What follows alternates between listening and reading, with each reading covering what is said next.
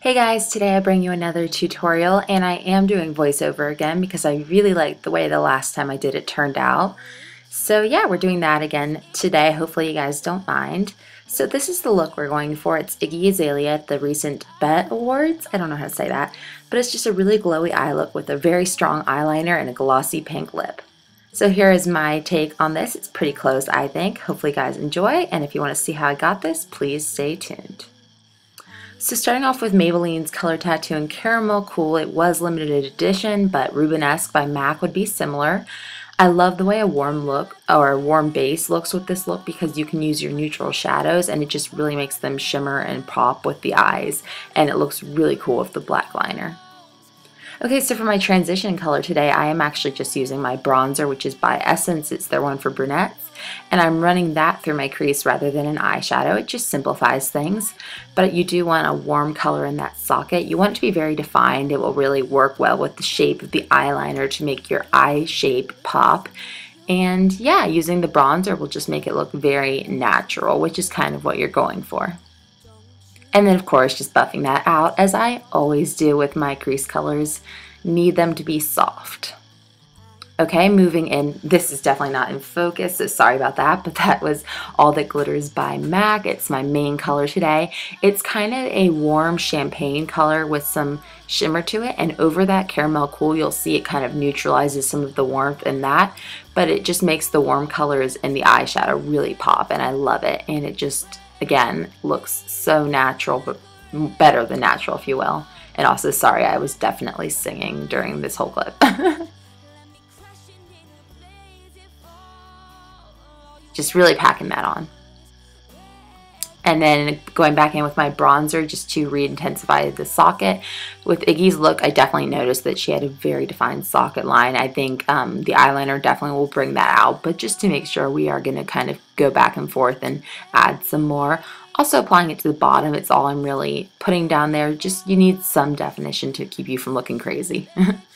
And now I'm with the main part of the look, which is the eyeliner. And I did recently pick up this e.l.f. Studio bent eyeliner brush, and you'll see it really does make it very easy. The eyeliner I'm using is the L'Oreal Infallible Lacquer liner, and I'm just swirling my brush around in there to make sure it's evenly coated. And then I'm dabbing it off to make sure we don't have any large clumps of eyeliner, because that would just not be pretty. Okay, so we're starting in, and as you can see, we're going for a very intense feline shape. So starting, as you've probably heard from many people, from the lower lash line and kind of pulling it upwards to create a shape that best matches your eyes. Now I don't know if this shape is actually best for my eyes, it's a little much, but for this kind of look you do want that. So you're just connecting it right into your lash line, and Iggy's shape is kind of straight, so you're kind of going for that, and you'll see in a second how it kind of looks once the liner's just all filled in and drawn on the wing.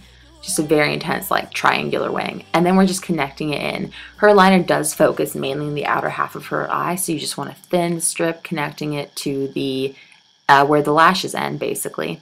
And yeah, I'm just doing that, and then I'm actually about to move on to my other eye, and I'm not going to talk through that, but I will say that I had more trouble with the left eye as I usually do. So you just kind of want to fiddle with it, try to get them as even as possible. I go in with Q-tip and makeup remover to clean up the shape in a little, and yeah, just keep in mind that it's up to you. Some people are more perfectionist about it than others. I find once all is said and done, if they're pretty close, it's pretty good. So I just fiddled with that for a little, and you'll see I did have some trouble with the left eye. I don't know what it is about that angle that always just gets me.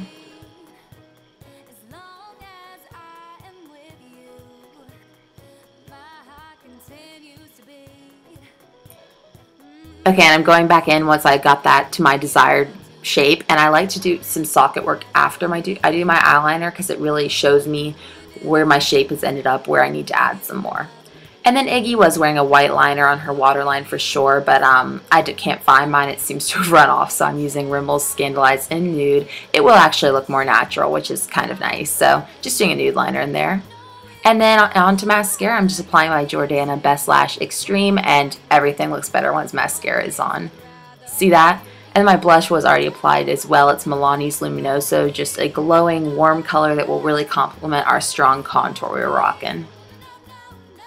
And then for lips, we're getting our pink combo. I'm using 2 products, NYX Lip Liner in Sand Pink, and I am both lining and filling in my lips because this is my main color that's going down, so we want the whole lip to be covered.